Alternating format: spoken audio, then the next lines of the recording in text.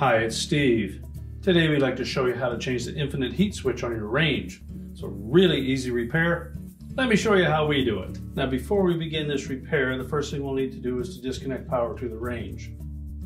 So either pull it far enough forward that you can unplug it, or locate the electrical panel, turn off the appropriate breaker or remove the appropriate fuses, and then we can start the repair.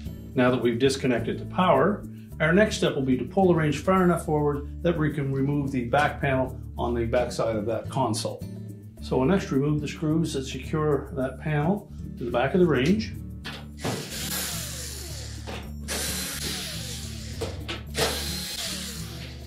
Remove the two at the top. Be sure to support that panel as you remove the last screw.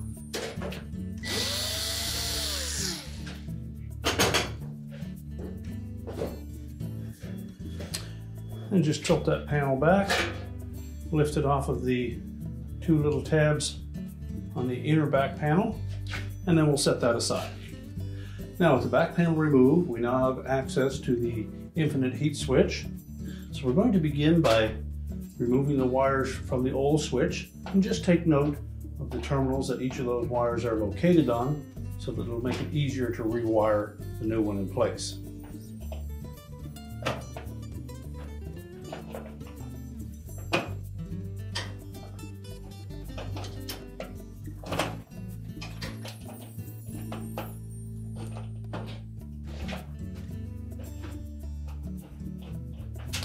If they're on there quite snug, we can take a pair of needle nose pliers, we'll grasp just the terminal and pull them off.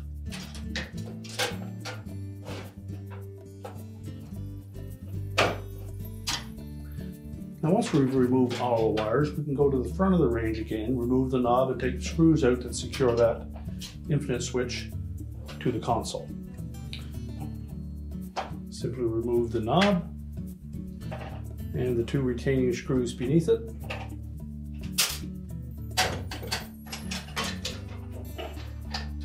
Slide out the old infinite heat switch and discard it.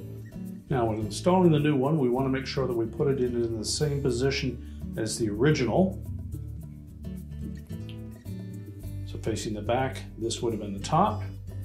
So we'll slide it into place and then reinstall the mounting screws.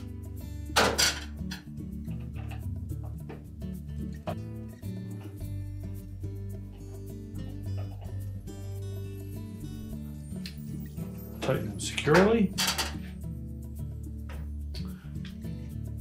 Next we'll take the knob to reinstall that under the control.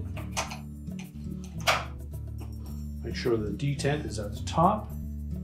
And now we'll go to the back of the range and reconnect the wires.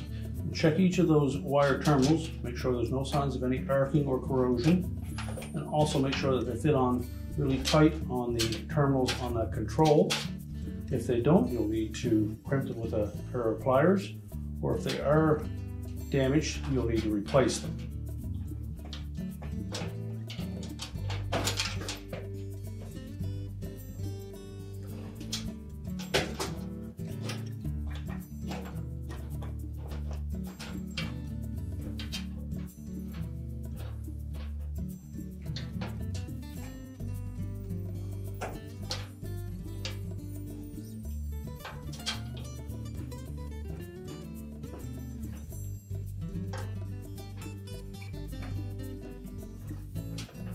Now once we have all of the wires secure, we can go ahead and put the back panel on.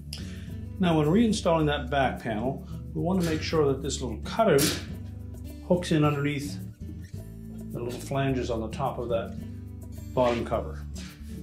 As well, these tabs across the bottom of that are going to hook into these two tabs on the main back panel.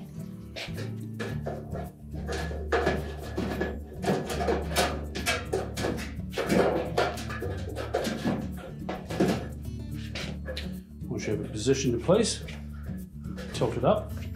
If you have this extended tab on the right hand side, we need to flex that and tuck it up in behind the console. And then we can reinstall the retaining screws.